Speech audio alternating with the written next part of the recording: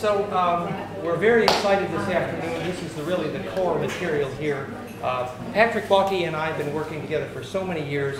He's really been the genius, originally the sacrocranial work, osteopathic, and then he extended the knowledge of the spinal liquid pump harmonics to our biofeedback with brain waves now, and he outputs these complex with the modulated harmonics from the equation now to this new plasma device, Plasma Fire, announcing today third option, and also programmable. Also, you can actually fire one particular chakra and feel it there and choose where you want to feel it. It's amazing.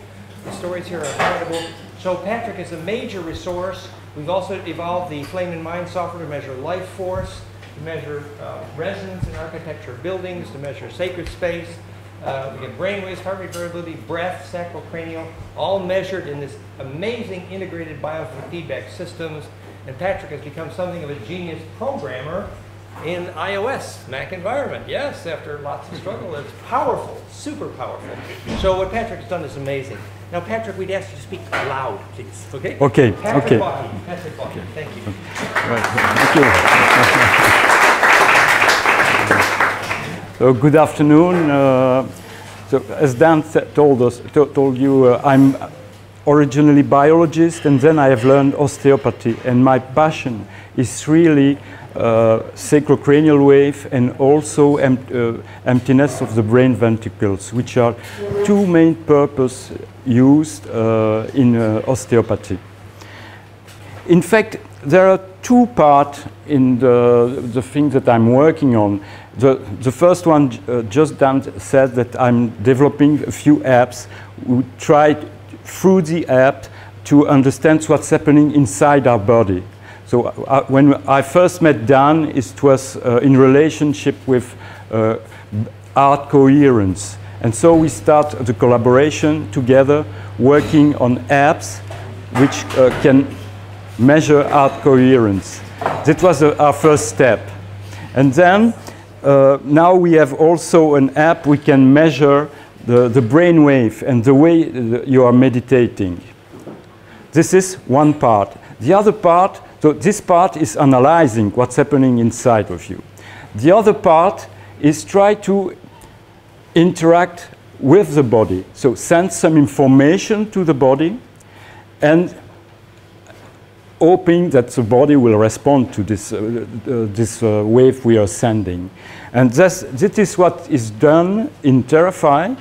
They're sending the famous Dan cascade frequency to the body, and the body will react to it. And so for many years now, I'm trying to use frequencies, music, to go into interaction with the body. And I first start a few years ago using single notes, like, well, there are a lot of people trying to send single frequencies, single notes to the body. And then I went one step forward and one step forward and one step forward, and I try to understand how this wave, this external wave, can enter in resonance with the body. Because this is the main thing that we are trying to do, is all the frequency in your body, when your body is healthy, the amplitude of this wave are quite nice, but they can be completely flat at some part of the body. And so by using resonance, by asking the body to enter in resonance with specific frequencies, we would like to increase this wave. The first thing which is very important is that the body works like an hologram. So we can find the same thing, all the part of the body everywhere in the body. I think it's well known. You can find different organs on your feet. You can find different organs on your eyes, on your ears. So the frequency you're listening will react completely differently if a part of your body is fixed or not. And the main proof is that when you make an audio vocal loop, so you take a mic, you put a a small speaker on your ears, and between the mic and the speaker you put a filter. And when you do this, for example here, you see that normally this is what you hear.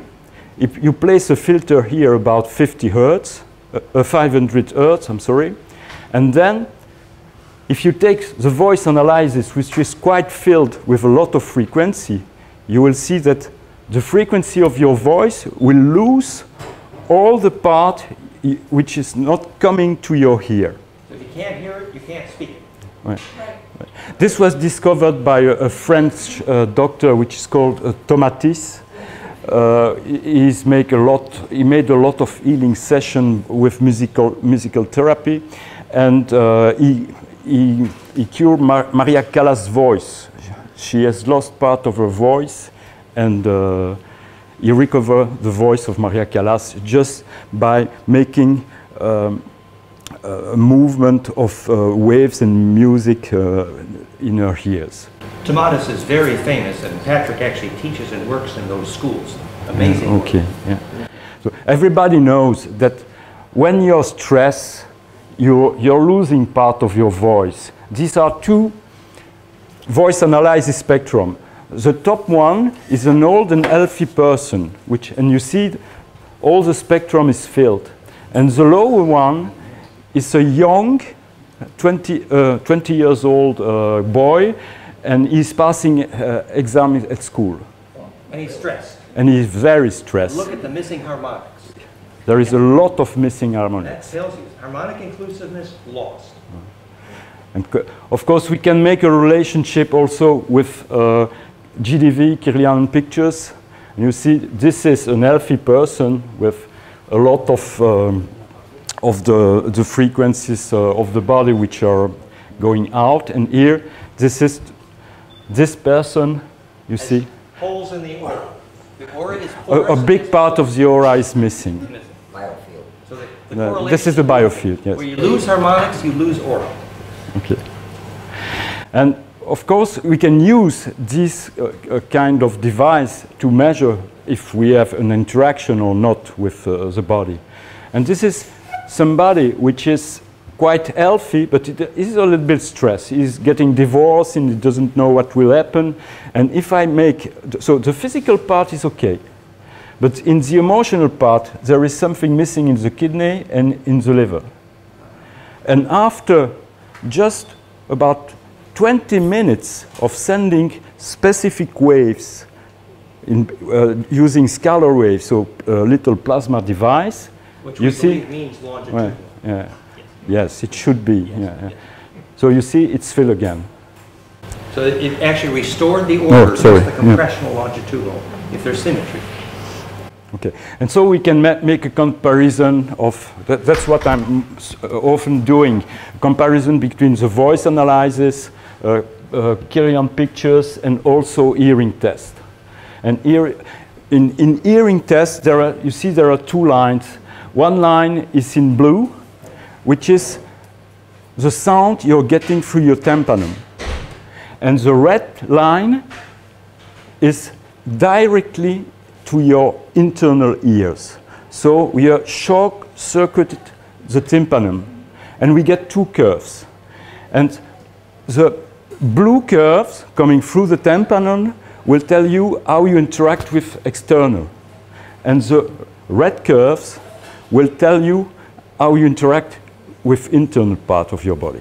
Could you just mention the transducers, the measurement technique briefly? Yeah, but there are, in fact, it's a small transducer you put on the bone because your internal ear is inside, it's inside the temporal bone. So you place directly, instead of using a normal headset, you put a vibrator just on the temporal bone. So it's like a parent says to the child, I'm just not getting through to you. We find out whether it got through. And just rapidly here, what you see, well, what's very important, normally, if you're perfectly healthy, not stressed, blah, blah, blah, blah, blah, blah, okay, you should have beautiful curves, the same thing on the blue and the red one. but we will get a lot of information with the difference between these two curves. And 1000 Hertz, here, you see there is a big gap on both ears. It's related to, well, let's say the stomach, the third chakra. And we have the same thing here. You see a lot of missing frequencies here. And again, take a look here. Missing harmonics? Missing. So you find it everywhere. And what's it's really interesting also, this is after a 3-week session of tomatis therapy. The black line is the voice analysis before, and the red line is the voice analysis after. And this is the comparison of the two curves. And you see they're recovering a lot of frequencies just for a first session. This is one thing that I would mention which doesn't have a direct relation with what I will explain, but I think it's very, very important. You all know that while getting old, you're losing frequencies, you're losing your audition. And so this is the curve that you should have, well, let's say when you're 20, 30, 50, 60, 80. And you see, well, this is part of the communication language. So about 70, you're normally entering in this part, so you're losing. It's much difficult to understand what people are saying. And what is very important is that this curve has been done in 1980. And now, when I have patients coming to make a test at my place, and when I measure them, look what we have. Instead of being like this, they are here. So they have the same audition as young people, but it's very disturbing for them because it's some kind of irritation. They're hearing too much. So if you do this on your hand, it's okay. But if you do this all the time on your hand, it will burn. And when we touch it, you will cry. And this is what's happening to this person who are in burnout. There are too much electrosmog, too much information, and so they're always receiving information, and so they instead of having a normal shape of audition, they have a very high and also very flat.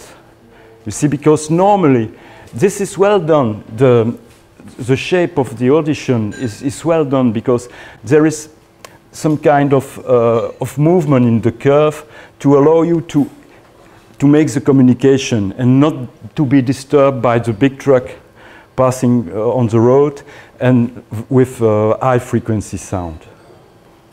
So if you get stressed, then you're distressed, then you're distracted more by the... Yes, this person, I asked her, what do you feel when you pass along a school and the little children are playing? And she said, because it's too high frequencies, too sensitive to high frequencies. Very much related to certain aspects of autism as well, oversensitive to, because of stress. There may be trauma.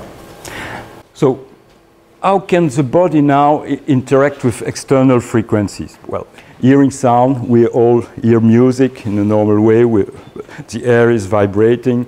You can also have bone sounds, which is now more and more used even for people who are making jogging, because previously they used a normal set and then they didn't hear the car coming. And now they use a bone conduction headphone, and these bone conduction headphones allow you to also catch the noise in the environment. There are scalar wave, well, we will talk more about, and also mechanical vibration. So your body is also sensitive to frequencies that you can do. There are a lot of devices, and we have done one I will show you later.